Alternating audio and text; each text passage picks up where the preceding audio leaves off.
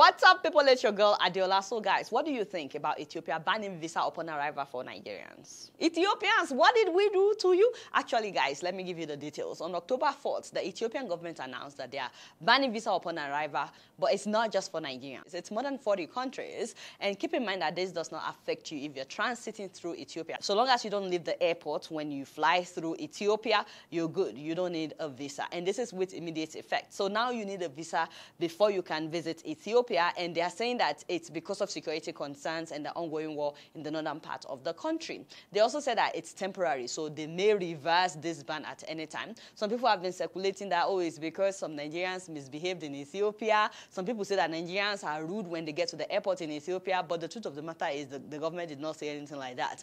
They said it's for security concerns. So having said that, though, Nigerians, please, wherever we are, our actions affect not just us, but every other person with the Nigerian passport. So let's continue to be well behaved. I mean, look at what's happening in Dubai, how they recently tightened up their visa requirement for Nigerians. But before we crucify Ethiopia, I think we should actually appreciate Ethiopia because in 2018, they actually opened their borders to all members of the African Union to come into their country to get a visa upon arrival. So I think Ethiopia actually tried. But I'd like to hear not just from Nigerians about this new development, but from Ethiopians as well. What do you guys think about your government banning more than 40 countries, you know, from getting visa upon arrival? I'd like to know what you guys think about this. So guys, I'd like to leave you with this headline, which I'm sure many of you must have seen. But the NNPC, the Nigerian National Petroleum Corporation, has discovered an illegal pipeline that has been used to steal oil, not just for a few days or weeks, but guess what? For 9 solid years. Just 3 days ago, Mr. Chairman, we found a connection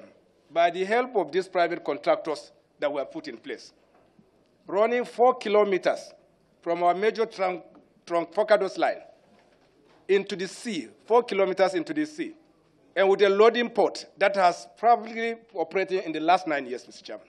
And if this is just one, I do not know how many more are there, Mr. Chairman.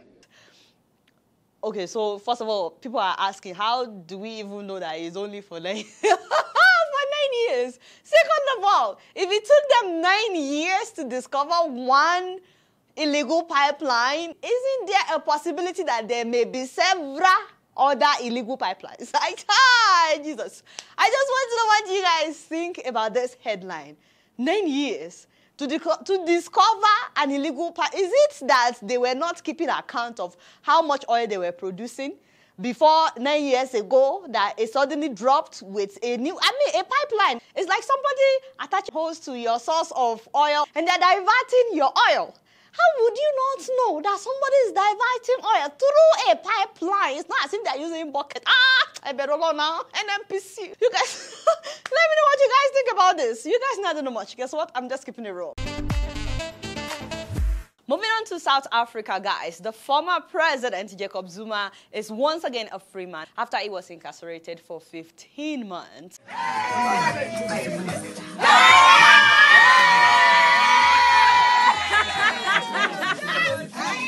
The former president had been accused of corruption and he failed to show up at the inquiry into his corruption charges. And so because of that, he was sentenced to 15 months in prison. And because he was sentenced, a riot broke out. People were vandalizing stores.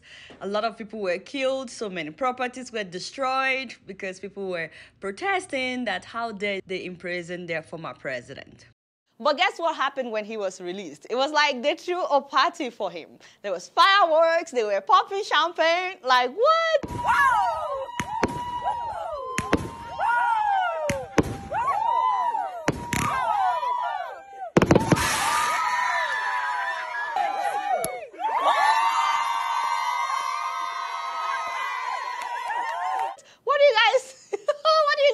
About this. I mean, the man was accused of corruption. He went to prison, but then when he came out, you know, some people were celebrating. I want to know what you guys think about this. South Africans, let us hear from you guys. I mean, some people love him, some people don't. We would love to hear from you guys. If you're not from South Africa, do you think that something like this could happen in your country? For a former president to be sentenced to prison in your country? You guys not know much. Guess what? I'm just keeping it real.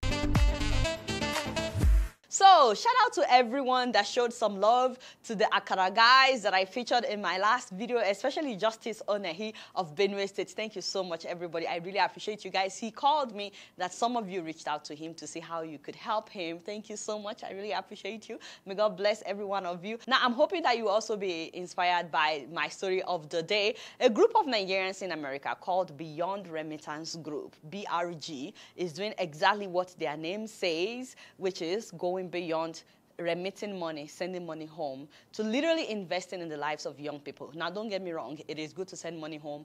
It's making an impact. You are making an impact. You're changing lives with the money that you send home. But I'm just featuring what this organization is doing. They literally adopted a high school in Shagamu local government area of Ogun State called Shimawa High School. Among other things, they are organizing a summer coaching for the students of the school in order for them to get better in reading and writing and in mathematics and so on. In fact, they are so well organized that more than 300 people were at the launching of this summer coaching program. The Commissioner of Education was there. The king and queen of that community were there. So many people from the community got to see how this organization is changing the lives of their children. BRG has launched summer coaching classes in Shimawa High School in the Shagamu local government area in Ogun State. Now, more importantly, they are not just coaching the students. They're hiring more teachers for the school because the classes are overcrowded, so they need more teachers, and then they need more classrooms. So they are building 4 new classrooms for them. They are setting up a computer center for the students. Actually, let's just hear them say the things that they are doing at the school. BRG #1 priority is to reduce the class size by 50%. BRG will recruit 6 volunteer teachers, which will increase teaching learning capacity by 200%. BRG will be responsible for all the expenses for these support teachers. BRG will supply the students with course materials at the beginning of the semester, and we are working on securing broadband and technology by the beginning of the 2nd semester. BRG will provide daily lunch for the target group. The computer lab is included in the container classroom, so we are building 4 classrooms in total. We are also adding 2 bathrooms. Wow.